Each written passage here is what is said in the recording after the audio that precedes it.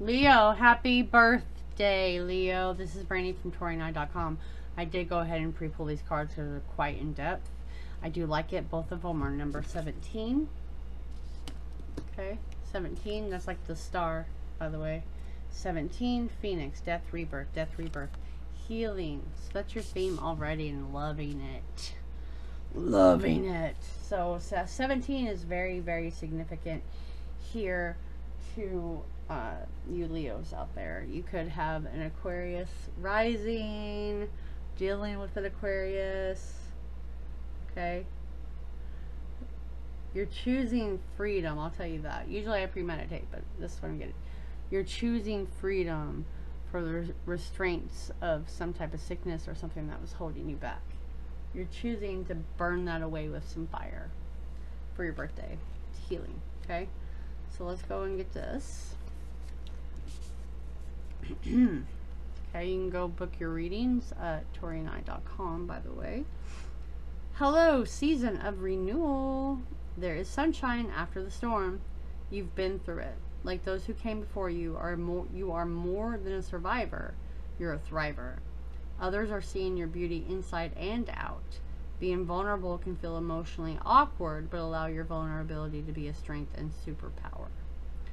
Come as you are, step into the limelight, be seen, be heard, be a movement.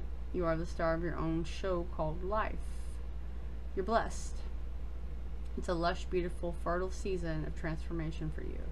You are nourishing the earth and the earth is nourishing you. Trust your inner guidance as you are perfectly divinely aligned. New ideas are flowing to you and allow yourself to receive them. Ancestral memory, it was inspired by the Chibados, I think I'm saying that right, third gender people of Ndongo, whatever. These trans feminine people were revered as deeply intuitive with powerful magic. The medicine is things are possible, all of them. You are in the flow. You've been chosen to dream bigger and expand your bloodline. Be generous and loving to share the wealth. The shadow aspect, things may seem hopeless, but do not lose faith. You're overwhelmed. Hold on. It feels like you're being tested. Hold on. You feel uninspired and disconnected. Hold on. It does get better. Everything gets better. Self-care is necessary for healing, not indulgence. Your declaration is, I am unapologetically me.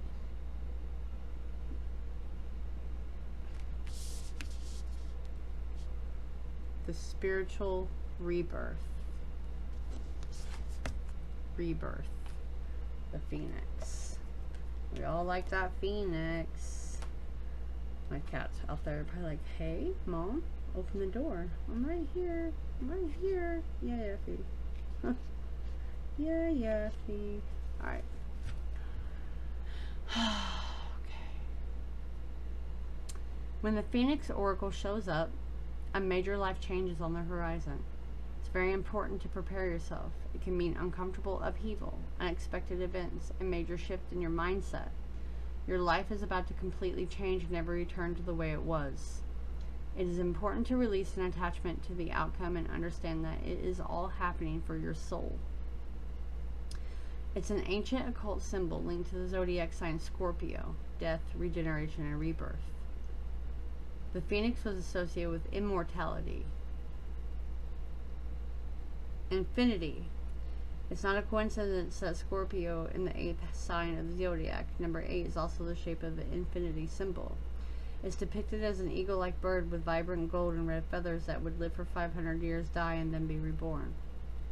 The Egyptians believed that before death, the phoenix makes a nest of cinnamon, myrrh, and herbs, and then it sets its nest on fire as it bursts into flames and destroys itself. Then a phoenix rises from those ashes, and it grows strong enough. It creates an egg from its old ashes and places it at the altar of the sun god Ra. The phoenix burning invokes an alchemical practice of embodying your true frequency through shadow work, life upheaval, and integration of what's blocking your light. The mystical process of your soul ascension and internal transformation cannot happen without an ego death or dark night of the soul. It teaches that we can go through dramatic shifts in our lives and return renewed. It's time for you to ride the wave of change toward the more aligned and true self. New realities are crashing in, and it's time for you to transform and have no fear. It's part of the process. Happy birthday. This is also someone over addiction. Addiction has been hindering you, and you are taking this month to get over it. Okay? You are learning to honor your individuality. You could be getting ready to have your stage presence back with the star showing up and the phoenix. Okay? Like you've been loyal to something for far too long.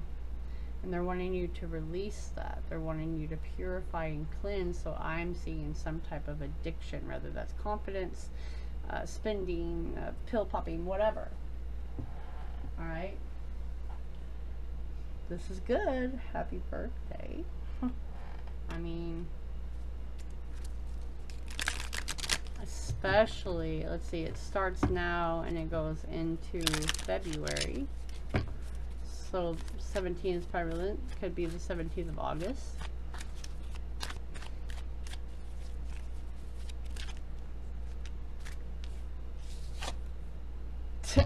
Taurus, you just see me shuffle. Taurus got the same first card. Out.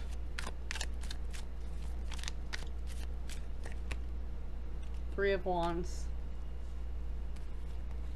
Okay. And Page of Swords. Okay.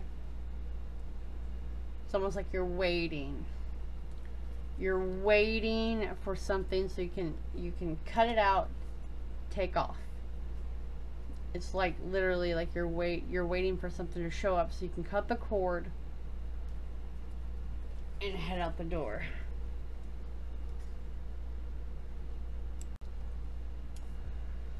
Okay, so it's like you have a new idea, but you're waiting for some type of investment, some type of word. And it's really like the valuable asset is actually you. But you have to allow yourself time to think, recover what's most important. You know, it's your creativity. And if it wasn't for your own creativity, you wouldn't have achieved half of what you have or what you have now. And it's like you want to continue that growth, but you have to release and purify. Okay? Release and purify in order to move forward. You see the Three of Wands is turning his back. This person has to realize that part of them is done. It is time to grow. It is time to flourish. It is time to heal. It is time to take the stage. Take a step down off that stage to get on another stage.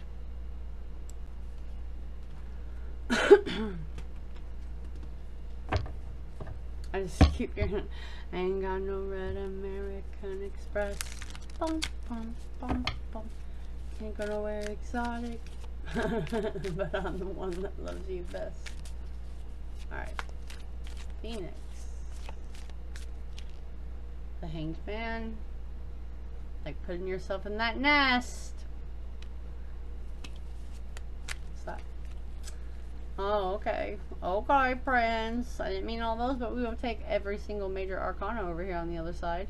The Hierophant, the Chariot, and Death. Ha! Ha! Taking heads. Taking heads on our way out. It's starting to get dark, so I do want to get your reading done. So, putting yourself in the nest for a rest, a pause, and you feel like you've been pulled in a different direction, which is the past, the old way of communicating, doing things, and you need to reflect on what's truly important to you, like tradition or need for structure. But you have to rebel against that, like let go of that, so you can move forward, so you can figure out what you really want, right, for your new direction. The fact that we have Death as the last card for rebirth, not shocking, right? So this is definitely like upheaval and change and success. Okay, so that takeaway is like radical acceptance of your own individuality, like it said, where you let go of the old and know that success is found by making bold choices but moving forward. And you may not enjoy that situation right now, but it is what it is. It's a radical acceptance, okay, for that success. Pausing, reflecting, not doing the traditional aspect you've been doing, or just trying to pay your bills, or just trying to get by. Whole new you, okay? Whole new you. And it's a mixed bag for sure. It's gonna grow, it's gonna evolve. It's a bold choice to keep going. If it's a matter of the heart, it's gonna be challenging because of emotions involved, you know, giving space, giving time apart. You know, it's not a guarantee they'll come back, but it's different.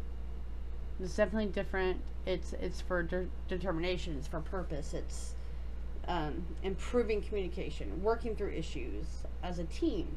Maybe one person wants to get clean. Maybe one person wants to move. You know, it's all this, but holding yourself back because you're not going in the same direction is stupid. Okay, it's very stupid. Don't be letting things linger unresolved. They want. Eventually, this will work out. You know, and it's like accepting that change gives you new possibilities. Determined action, but it's about internal and oneself to achieve the goal, to find the happiness, because you can't be happy if you're not happy within yourself. That's how you get romantic fulfillment. That's how you manifest things towards you, okay? Especially for your birthday month. So major change, recovery, detoxing, new life path. I mean, it's all here, but it's about improving communication more so, and working through issues with your internal self, okay, that have just been unresolved. There's too many major signs here, but this is powerful. We'll just put it that way. Powerful, new you, powerful, okay? Choosing freedom, choosing to be free of whatever has held you back. Leo, love you. Happy birthday, and I'll catch you later.